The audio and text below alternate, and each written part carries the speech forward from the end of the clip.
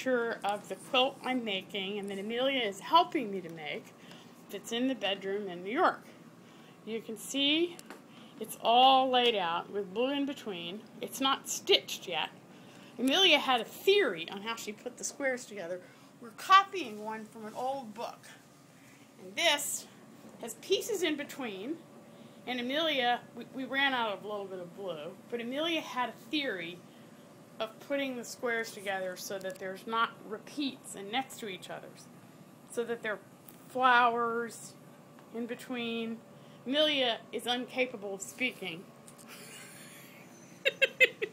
She can only smile. She can only speak Luxembourgish. But it's a very nice quilt.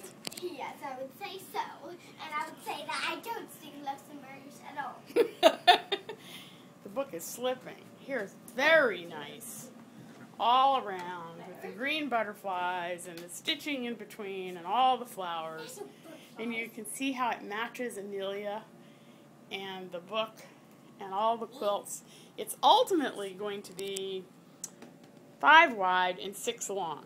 It's now just 5 long and 3 wide, but more will be made and stuck together. But now I have an idea of how to put it together because Amelia helped with this much.